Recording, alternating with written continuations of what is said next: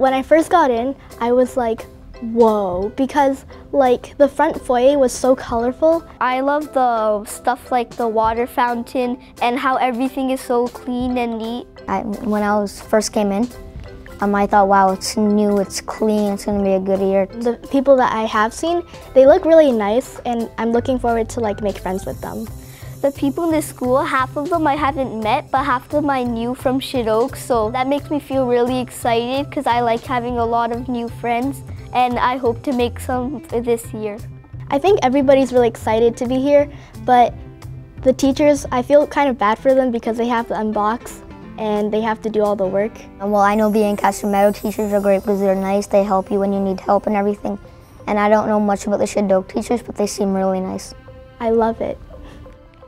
It's the greatest school because it's really new and it's got everything really nice, and I think all the people here are extremely nice.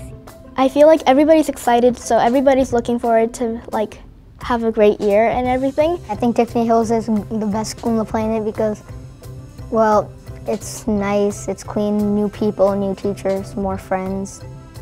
I feel like a new kid here, but like I have a lot of friends that I already made, and we are like all new kids, and yeah, it makes me feel special.